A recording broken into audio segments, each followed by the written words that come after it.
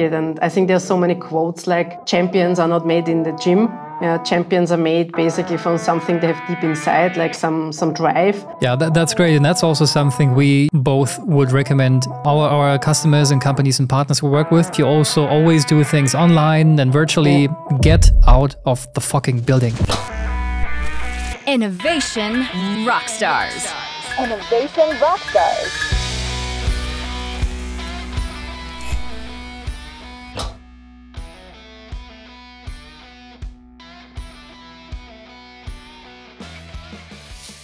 Hi, and welcome back to another episode of the Innovation Rockstars podcast. My name is, as always, Chris Mühlroth, and today I am very happy to welcome Barbara Schandl from Mondelez. She is an insights and strategy lead for SnackFuture Ventures at Mondelēz International, if I'm informed correctly. And it's really hard to count, Barbara, but I guess you have more than 25 years already of experience in all things related consumer research, marketing, innovation, capability building, country, regional, and globally.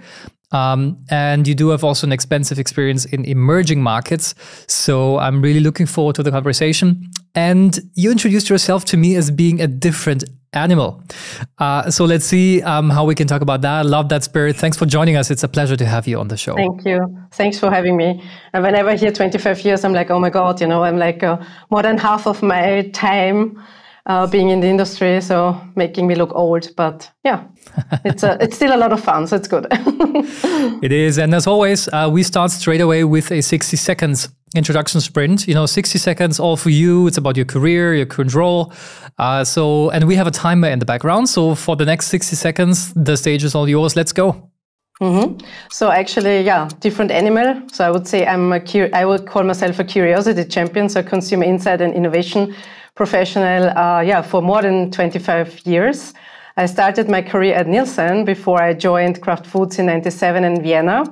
So the journey started really doing local, regional, global roles across various categories, in consumer insights. I built up a really deep expertise in emerging markets. So I worked for more than 10 years for EMEA before I moved to Switzerland 13 years ago. And prior to my current position, it stretched around consumer, shopper, marketing, strategy, innovation. And currently I'm the insights and strategy lead at SnackFuture. We call it a strategic CVC. I will talk about it a little bit later. Mm-hmm. Milka is my favorite brand. So a little bit about myself. So I love chocolate. I'm a big sports fan. I do a lot of sport myself, skiing in particular. I love the mountains, but at the same time love to be at the beach. My values are, I would say, I'm a lifelong learner. I love being inspired, and freedom is another core value of myself. So thank you. Thank you for having me. Thanks. And we do have this little routine where I do ask, 3-sentence starters. Or I give you 3-sentence starters, and I would like to ask you to complete the sentences. So I start and then you complete. Yeah. Okay. Number 1 goes like this. One thing that most people do not know about my work in the snacking industry is how important it is not to look inside the snacking industry, but I would say look outside the snacking industry to see what's changing in consumer behaviors, but also to see how certain trends, complete the bigger picture. So get out of the typical bubble. Yeah. Yeah, exactly. Yeah. Understood. Okay, great. Number 2, a personal mantra or philosophy that guides my approach to innovation is what? Is actually curiosity. I'm not afraid to ask uncomfortable questions. As you might have noticed, to get to know me a bit better, and also intuition, I would say. Yeah, curiosity and intuition. Okay. And number 3, outside my professional life, something I'm passionate about is? I'm passionate about traveling to new places with my family, with my beloved ones, and in particular also making new experiences. All right, so let's talk about Mondelez and your experiences, and maybe start with a general overview. Could you maybe share a bit about your journey at Mondelez and how you ended up in Insights and now in SnackFuture? And maybe you can add what your team is also doing there and how you typically work.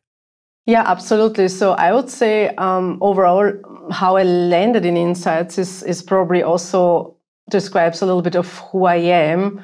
So I would say, it's probably, again, coming back to curiosity. So I think I have a natural curiosity in people and the world. And that led me to also be very, actually curious and also, in my studies. I mean, if I go back also to my school career, but also listening and talking to people has been something I have been probably cultivating for decades. So I think, it's almost like a natural fit with what I'm doing. Probably that's answering the question of how I landed. And currently, I'm doing a really interesting role, and I really love to talk about it. So I'm actually leading insights and strategy at SnackFuture. So it's we call it a strategic CVC, so corporate venture, capital, but it's strategic. So I come to that also in a second. So it's really not that we are only investing, the money into smaller companies, so making minority investments.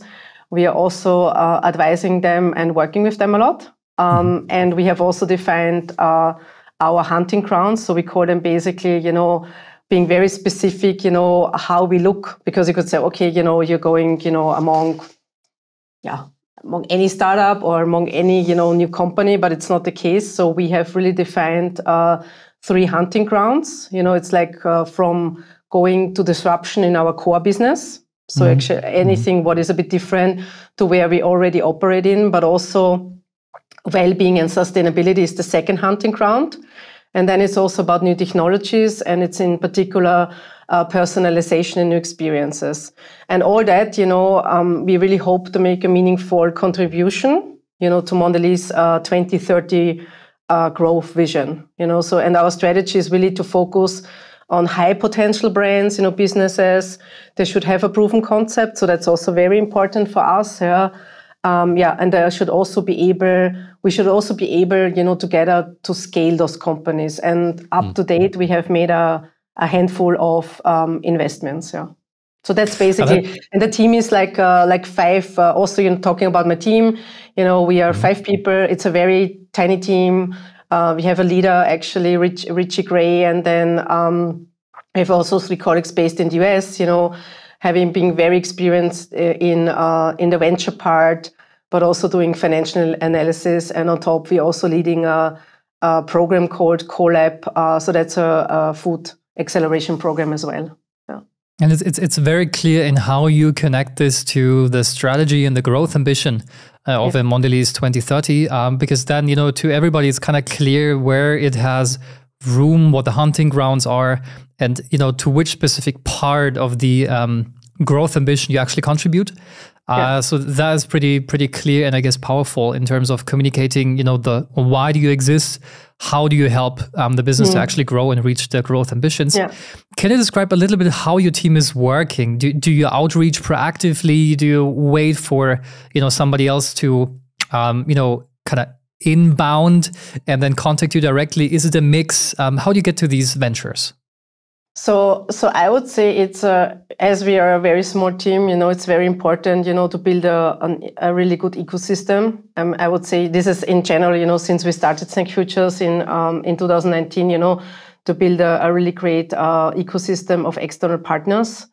And I would say it's a combination of, when we talk in particular about the scouting, to put obviously ourselves out there, right? So it's bringing also the outside world in, but being a lot out, which means, we're going a lot to trade shows, but of course we cannot be everywhere, the world is a big world. So it's like, it's almost impossible, but we're also starting to work, with partners on really trying to get to the scouting in a more systematic way as well. And obviously that's a hot topic. And probably also a topic of today, using artificial intelligence is helping here a lot, is advancing here a lot. Yeah. But again, I still believe you need to be very clear what you're looking for, because also then the scouting efforts, they almost evolve from scouting to attracting those companies, Yeah, they do. And, just last week I've been at one of these conferences not at the type of conferences you typically go, at least not what the attendee list is. I visited a conference that was particularly held for software companies, software startups, for example, and the like. And I've talked to a few investors that actually invest in the startup companies, in software companies, and they're already making jokes that they count the number that the word AI appears in pitch decks of young companies these days. And they have a hit list of, how often is the word AI actually inside the pitch deck. And the more often, the less likely they actually contact them, because they, just have a gut feeling that they just put AI on top of everything, but it's not really an AI solution. So yes, that's a hype, but I'm pretty sure there is good cases for any type of artificial intelligence and data analytics to support scouting processes, for example. Yeah. That's also something we look into quite heavily. And if you take a look back, slightly back at the history, as an insights professional, how have you seen the market change in the last, 5 to 10 years? What kind of trends did you see overall? Yeah, it's an interesting question. I would say 10 years ago for me, it was still more around an evolution. Maybe 10, 15 years ago. I would say now the research industry is probably the last couple of years, and I would also maybe say during COVID, but also post-COVID, is going through more of a transformation, and I see 3 areas, around, I would call them technological advancements. There is also kind of an evolution in consumer behavior, better understanding there. And I think there is a stronger need than ever for also, actionable insights, I will now not come back to the technology part of AI, because I think, everybody talks about it and it's accelerating, right? And you can do analysis much faster. I think I will touch base on maybe a couple of other points I've been seeing, and I think for me, what's very important is really this area around behavior, especially in connection with innovation. So, really, making an effort to understand really the consumer behavior, also observation. And I think it's also what is not said by a consumer as well. I think that's very important. I know there's a lot of platform out there. You can ask a lot of questions, but it's still claimed, and it gives you a certain direction, but I would not say that gives you necessarily a deep insight, Again, you need to know how you use it, obviously. But I think there is something for me about, maybe you can also link it with a bit of eye tracking, right? Semiotics. I think that will come much more in the future, because, if you want to also be an innovator and you also want to innovate maybe within, I would also call it the base business, in a large corporation. I think it's all about behavioral understanding. There is obviously also, then we can see a trend around mobile phone research, right? People having their mobile phones, there's a lot out there as well. You can almost take service now, on the go. There's for sure something around also what I see around less my area of expertise, but advanced analytics. So everything around this machine learning, but also predictive, modeling. I would also put here in what you see, especially in the food industry. And I really like to see this, that, foresights, for example, is something technology companies, but also automotive industries, even the military has been using for a long time, on foresights. I think, some of those industries, were the pioneers. But I'm happy to see that also more and more coming up, in the food industry.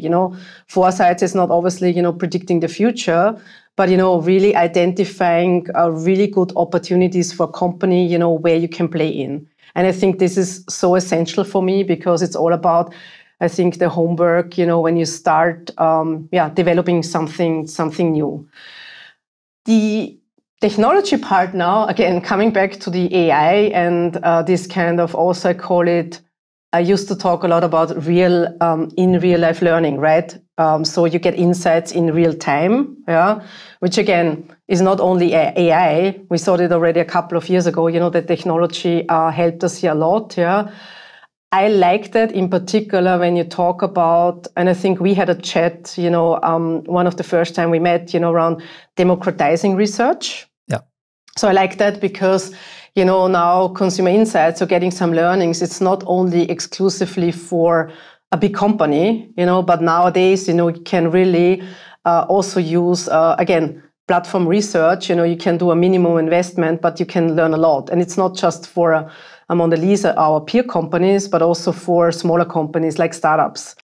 And what does democratization mean in this context? Because it's really interesting. Is it who's the target audience you're democratizing for? Is it for the individual employees? Is it maybe even for the startups that they can be found better, or they who's benefiting from this democratization of research and insight? I think the target group who is really benefiting is, first, we had the tendency to say, it's actually for more smaller companies, because maybe they cannot afford, doing a big study, right? Because, it costs, the investment costs you a lot of money. Yeah, not everybody can do a usage and attitude study, not everybody. But with the democratization, you can basically, you are able, also to be, as a smaller company, more consumer-centric, right? So you can, you can always ask the question, have you consulted a consumer? But then sometimes you don't maybe have some insights or data, yeah? So in this case, with the democratization and all the tools, they're out there and they're really in real life almost learning, right? So you get sometimes, results within 24 hours, is something I would say, smaller. But I would then also at the same time say we also notice bigger companies as well, right? Because now a bigger company can also, like us, we can say, listen, we can test and learn with smaller research vendors as well, which I think is a big advantage. I think we can mix and match. We can do something with technology, but at the same time, we can also do something around more behavioral research. Because I also believe that there is still something around the human insight, for the future. I think it's all about a balance, that I always tend to say, go where your target group is, right? Go where the consumer is, And I think there will be still something to put people out somewhere, right? Of course, you can say, I bring everything with technology inside. I go on the web, I put on maybe even, a camera, I see people in a store. I can all do that. But there might be still something around, a balance around the human connection with the consumer, the observation, but then also, using, of course, the technology, I don't think it will be either or. I think it will be a smart combination. Yeah, that could lead us down the path of a discussion, for example, between data versus human intuition. But this would lead you probably somewhere completely else. I would be very interested to understand also your perspective on how to translate, these insights and then the research into business outcomes. So sure, you are in the CVC space, so corporate venture capital. So at the end of that journey, in an ideal case, you found a good fit. So you might, invest, take a minority stake, for example, as you mentioned, at the companies or the startup, and, for example, solve a technology gap or fill a technology gap or capacity gap or whatever, and help Mondelez grow.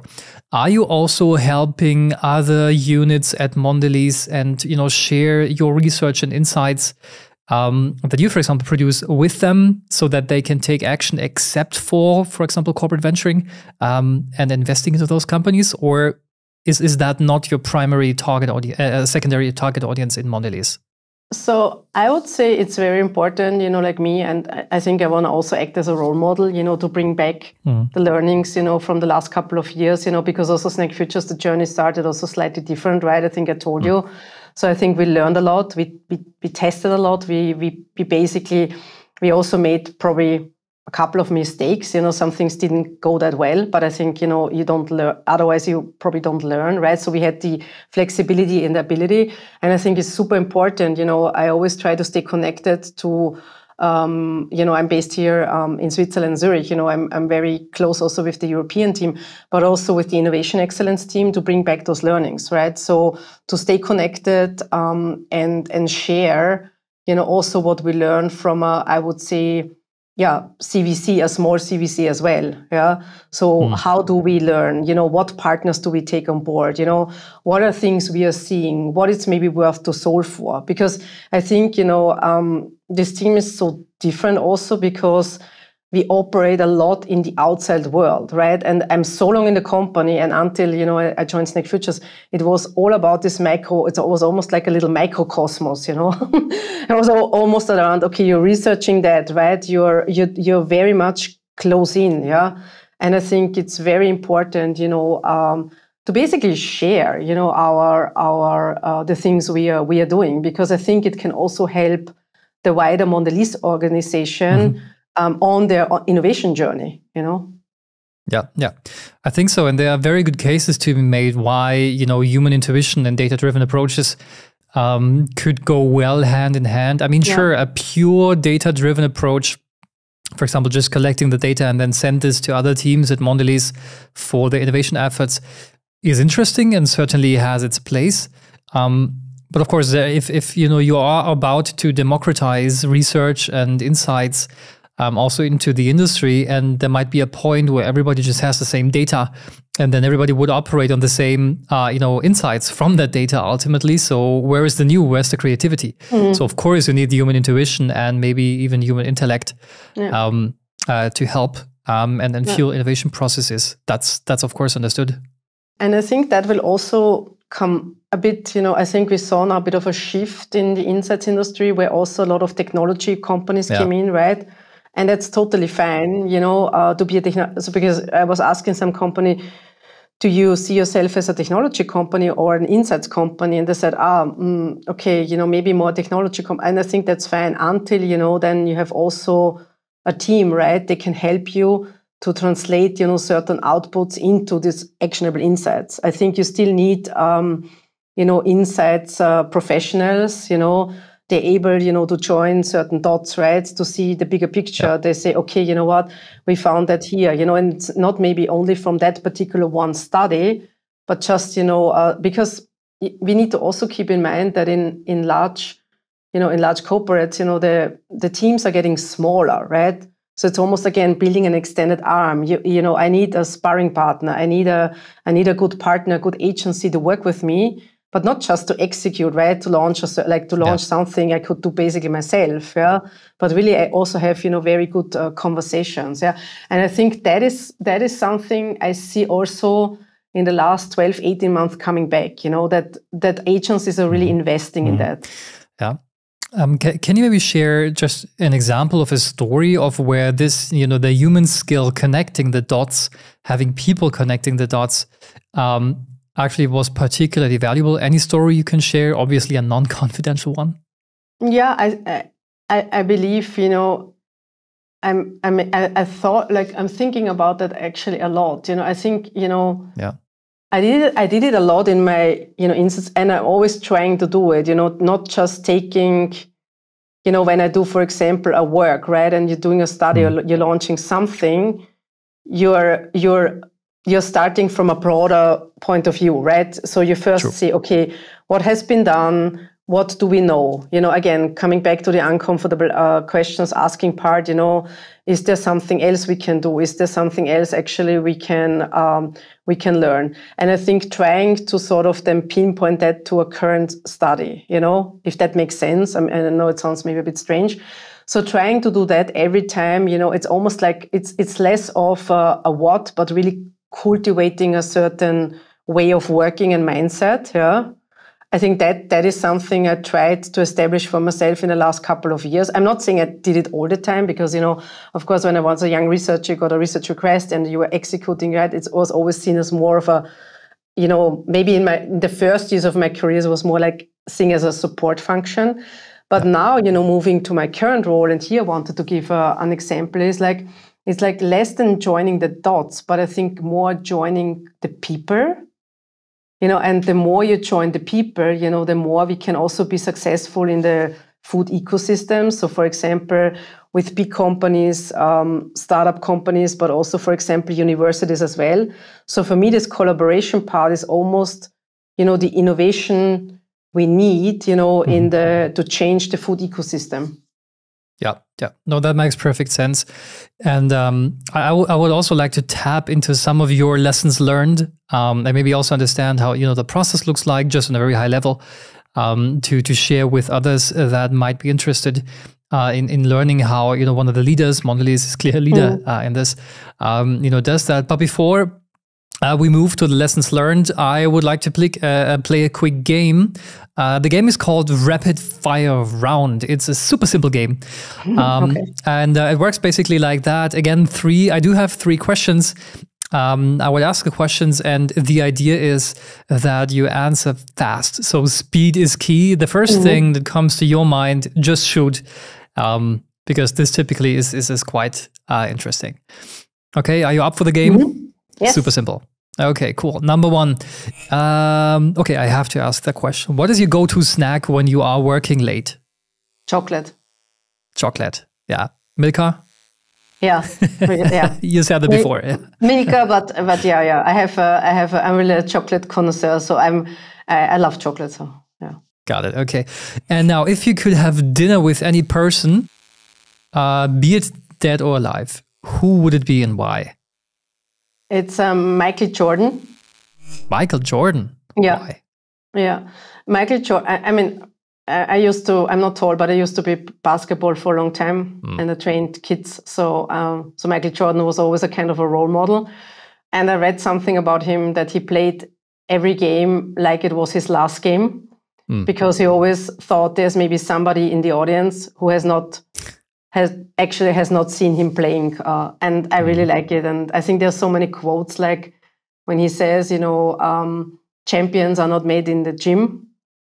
Champions are made basically from something they have deep inside, like a steamer, like some drive, and I really like that. I think I admire actually the sport, but also I admired him as a person. Yeah.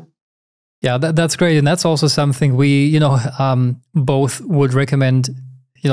Our customers and companies and partners we work with, but also our own people is. And sorry for the word, get out of the fucking building.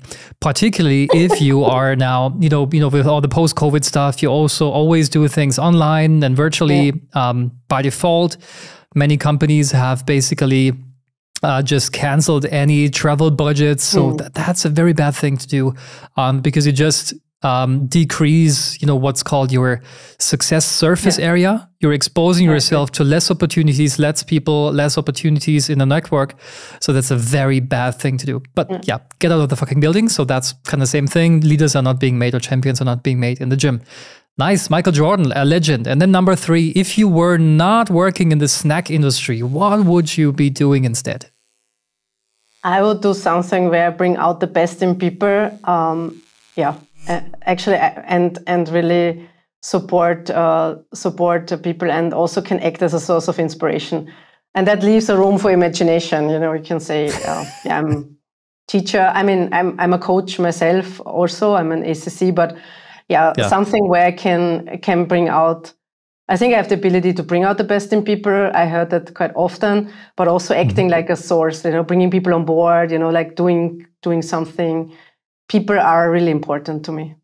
Yeah, understood. Well, that's nice. I was just about to ask coach, but you kind of mentioned it. So I'm a coach, So when it comes to business, back to Mondelez, when it comes to business, let's talk about, some of the nitty-gritty stuff. So what makes Mondelez a partner of choice for emerging brands and startups, for example? Because, I mean, you have a pretty strong brand. I guess you have a fantastic position globally, but there's competition, obviously. So, what do you do differently than others in working with or investing in startups and early stage companies? I would say it's probably the human aspect. It's interesting, that you mentioned that before. And again, coming back that we are really strategic. And we want a call to be a strategic CVC. So it's for us not about only the investment, the minority investment we are doing, but also we want to listen, respond, and connect with those companies. So that's very important. And it's also not only what we put into it, but also what we get back. So it should be a two-way street, and we have been trying, to do that. I mean, starting doing that with our accelerator with Colab a couple of years ago, where companies in the US applied, and really creating a really true partnership, with those companies going through the Colab program. But now, as we made a couple of investments, and we call them our portfolio companies, we're really trying to build strong relationships. It's almost, I'm in contact with some of those companies on a daily basis, So it's like, having a conversation. It's like asking, about, okay, what is it actually, what from a consumer angle, what is most urgent for to solve, It's about, understanding maybe their target consumer. So it's a really great, I would say, collaboration as well. So it's not just, okay, yeah, here's the money, and then we go off, and we say goodbye, yeah, and we leave it, and we hope, then in terms of, the path also to scale something. Yeah. But I think, we are really trying to create an atmosphere where it's, where we can actually learn from the companies, but we give actually the company as well. Because at the end, it's also, I have to say in the last 6 months, I have learned a lot. I thought, okay, I work here at Mondelez, for so many years, and I know so many things. But then, again, to your point, getting outside of the building, and working with a company, which just started a couple of years ago, is super fascinating, because, the questions they have, the things they need to think of, is so different, yeah. And if you had to break it down, super simple, what would be the one thing that you look for when considering investing in, a startup or early stage companies? There is multiple things, of course, technology fit, the company, and so on. But if you had to break it down to one thing, maybe the most crucial one, what could that be possibly? I would say it's probably then also around the investment thesis. Mm-hmm. If I can bring that in, so it's not probably a company who's super, super small in terms of just started, right? Not yet in a way profit, like in a very early stage. So we're talking maybe $500,000. Like it has to be a couple of millions. So again, a bit of a proven, kind of a little bit of a proven concept, among a target audience. So where we also feel there is a potential to scale up. And at the same time, you can ask also yourself the question, again, it goes back, a certain pain point to solve, for the consumer, but also something we don't have maybe in Mondelez to bring in as an expertise, So there's a mutual benefit. Yeah, and that's I guess maybe the best spot to look at. I'm asking because I had a similar conversation just a few weeks ago with somebody who's into corporate venturing. This venture clienting discussion we're having for quite some time now. Also an interesting, methodology and way. And I, recently in that conversation, he said to me that the willingness to cooperate was very important in the past, but they've actually switched to, they slightly switched to, they said the most important thing to them when working with a small company is a commitment to cooperate. What does that mean, aside from the product and the like, is that, if they would call them middle of the night and say, hey, guys and girls, you need to be in tomorrow morning because we have an important meeting, fly into whatever, London, Switzerland, US, we really need you on site.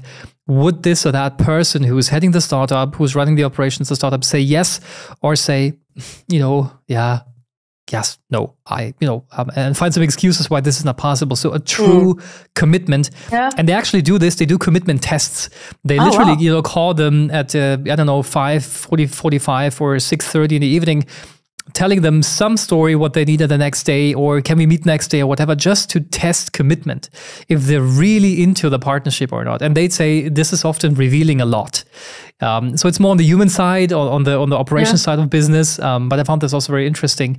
Obviously, if it doesn't solve any problem and there is no product market fit or customer product fit or whatsoever, then it doesn't make any sense. I totally agree with you. But I found the commitment to cooperate quite interesting. Yeah, but I like that part on the commitment. Yeah. I also hear more and more, it's also interesting, and I'm not sure if that's a trend because I have not been in this, let's say venture, environment that long, right? So I've just started to dive a little bit in, and have meetings, with external partners.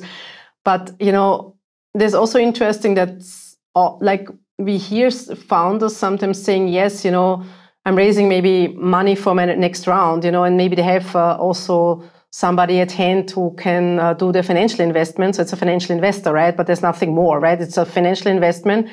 But a lot of founders, they look actually also a bit for strategic investment as well, exactly for also this kind of a bit of mentoring, working together. Because obviously, we as a company, we can also open up doors, to our internal network at Mondelez. So, for example, if there is a supply chain topic, and if there is another topic, it's not always, obviously a marketing insights topic, but there are so many things about capacity, and the founders are really interested in that because that actually taps into great resources. Yeah, so a lot of founders, they are now also talking about that as well. But I like it from the other way, about the commitment part. I really like that. I will take that on board. That's a great one. Yeah. I guess it's quite interesting because it tells so much about the to-be business partner you might have. And Barbara, what is maybe a controversial opinion that you hold about the future of the entire snack industry? I'm sure there is one.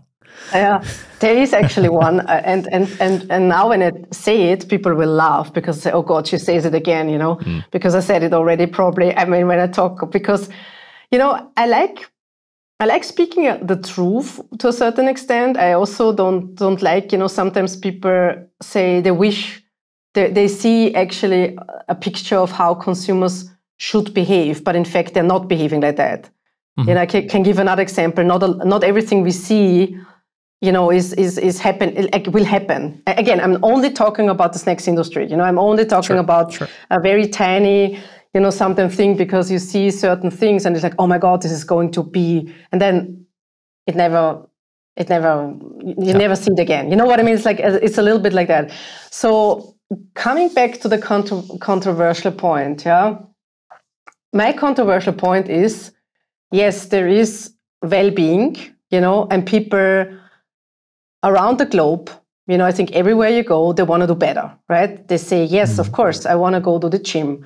I want to eat better. I want, of course, I will reduce my smoking.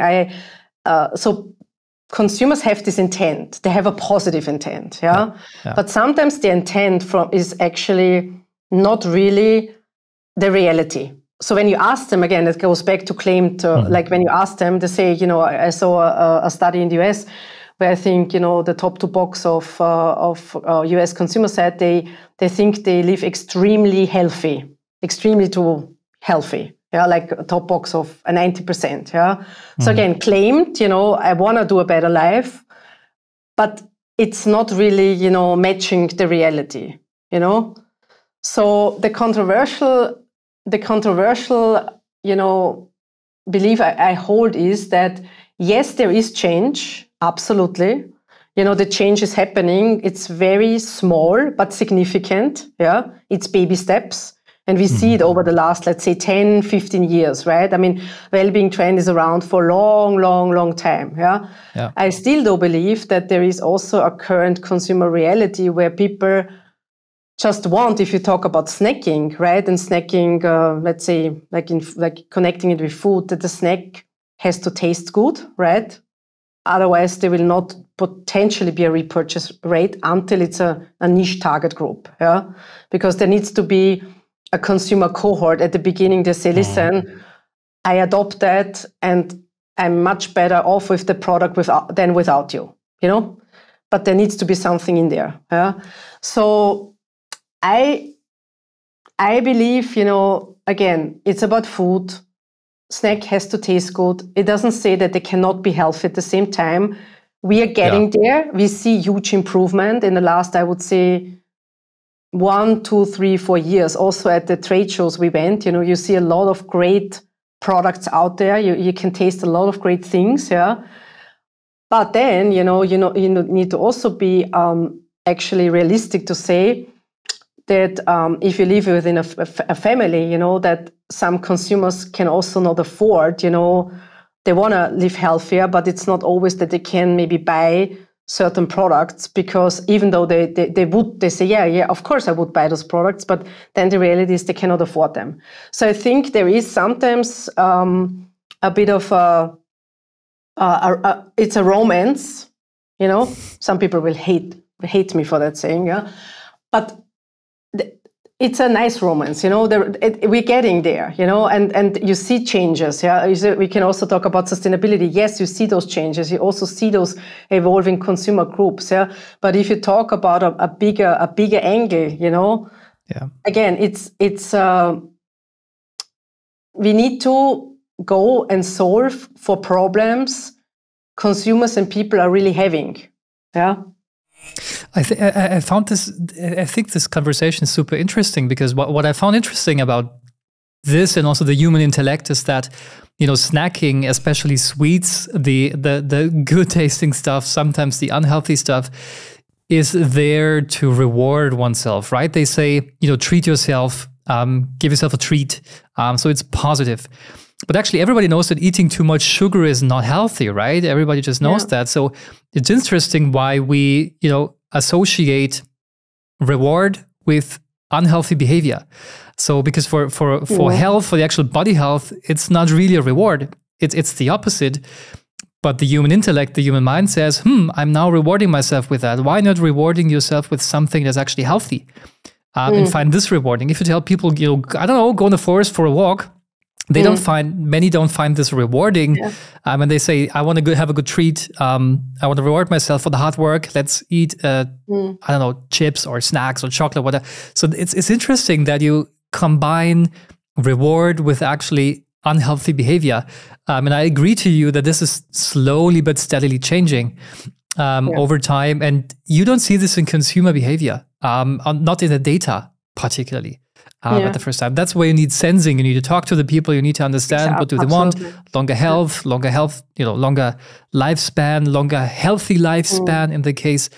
But at the same time, you see, for example, they're buying lots of snacks and chips and chocolate all the time. So where's the connection between their desire to have a longer health, but at the same time, you know, eating sugar? So that's quite an interesting thing about the human intellect. There is a bit of a paradox here, you know, and again, we're getting there, and it's really it's changing, and we should have a culture of saying yes, and it's, you know, because we never know what's going to blow up, right, at the end. True. You know, we as humans think we know so well, but we don't. Yeah, so we always have to be anticipative, but I think that's a controversial belief I'm holding. Wonderful. We could probably go on 1 or 2 hours, but I think we should take it to a close, and maybe we do a follow-up on this, because I really like the viewpoints that you bring to the table. But if you were to summarize, you know, the conversation, and also, you know, give some recommendations, some actionable recommendations to the listeners, what would your advice be to the listeners out there that are also maybe tapping into CVC, or at least are in that space, in that realm of cooperating with smaller companies, startups and the like? So I have there's something around, for me, asking questions is always important. It doesn't matter which field you work, you know, it's like staying curious, but for me, an advice would be, don't be afraid to ask the uncomfortable questions, you know, from the beginning, even though you might not be the most popular person, but it's important. You know, somebody has to do it, you know. Yeah. So I think that's one advice I have. You know, usually I always tended to do that, you know, coming more from the insights angle, but I think that's important, you know, for me. So asking questions. Then for me, there's one around I would say, mindset also. You know, it's less about what, it's really for me about the mindset, keeping a stubborn, but at the same time flexible mindset. When you have a belief, you have to believe, but at the same time keep always a certain flexibility. So to your point, get out of the building, you know. So it's like at the same time when you hold something and you're strongly convinced, but then again, it's a paradox. It's a contradiction in itself, but I think it's important. Yeah. And then what I personally like is, you know, a culture of saying yes. Yeah. Also, if sometimes some ideas, from some people, especially when you get into, the founder world, or you get into new stuff, right? And you see things you haven't seen before, develop a culture of saying yes. Yeah. And so things like they wouldn't be done, they could get done. A culture of one-to-one, a culture of why not, yeah? Because again, as I said before, we think as human beings, we know, but we don't know what's going to blow up, yeah? So I think that's, for me, again, more creating a positive environment rather than, being now more than 25 years in the industry and they say, oh, I've seen it all, and but why is it like this? No, but we have done it already. We have done it 8 times. No, it will not work. You know what I mean? I think flip it and you might get surprised, and I think that's, and when you come back to the question in particular around working other CVC or venture part, what I have noticed take the consumer on board. It doesn't hurt. You can ask the question, have you consulted the consumer? And also when you work for private equity or venture, and I know they do product market fit, they do a lot of financial analysis, yeah. But my feeling is there is a huge room for improvement in that area to get more down the consumer route, get more down the consumer path, because just using technology or AI doesn't make you consumer centric, because that's a whole new other story topic we can episode we can talk about, because just using that is not necessarily connecting you with consumer centricity. But I believe, now with my background getting into this area, I think it will be kind of refreshing for some people, because I have no clue about certain things, but that's fine. I will learn. And sometimes it's also, we can apply the importance of maybe being clueless as well. But at the same time, I have a lot of experience and insights, right? And I can sort of mix and match it, and I can test and learn. And I think, let's see what comes out. Yeah, no, absolutely. And thanks for that advice. Again, talking about artificial intelligence will probably leave us with a whole nother, series of episodes. So I fully agree. And personally, I can hardly remember any conversation I had or any even company on the world that doesn't aspire to be customer centric. But it's in the details, of course. We know that we all do this for customers or for the greater good, that's of course for sure. But as you say correctly, it's in the details. I mean, sure, everybody's customer centric. But what does this mean for your business? How do you implement that? How do you take action? So I agree, it's easy to say, but how to actually do that. So thanks for this insight. And we have a tradition at the Innovation Rockstars podcast of asking our guests for their Innovation Rockstar moment. So Barbara, I need to hear from you also. If you look back on the professional career, tell me about your Innovation Rockstar moment. So if we talk about innovation that basically, adds a certain change. So if you define it like that, I would say my biggest moment was when I was in marketing a long, long time ago and I launched Tassimo, the coffee machine in Austria. And the reason why I see this as an innovation rockstar moment is that it's really building on all the, coffee machines at this time were building on a new consumer behavior and contributed to a change in how people drink coffee. And I really love that. I mention it quite often, because for me that was a big moment, because also it was internally we had then later we had also a venture team around Tassimo, which I joined, when I moved to Switzerland. So that's actually the biggest probably innovation star moment. Yeah. Wonderful. That's a great rockstar moment. And with that rockstar moment, we are closing. We're coming to an end for this episode. Again, Barbara, thanks so much. It has been a real pleasure to have you on this episode. It was a pleasure. Thanks for being my guest. For me as well. Thank you so much. Yeah. Bye. Talk soon. And to everybody listening or watching, say bye to Barbara. And if you enjoyed this episode, then simply leave us a comment or just drop an email at info@innovationrockstars.show. That's it. Thanks for listening. Take care, everybody. Bye-bye.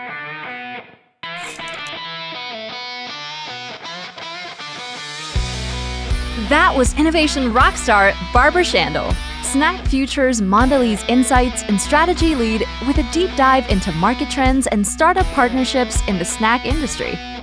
We'd love to hear your thoughts on this episode. Don't hesitate to reach out to us at info@innovationrockstars.show with your feedback, comments, or questions. And if you're hungry for more inspiring innovation stories, be sure to check out our website at www.innovationrockstars.show or browse through our Innovation Rockstars channel on all major podcast platforms.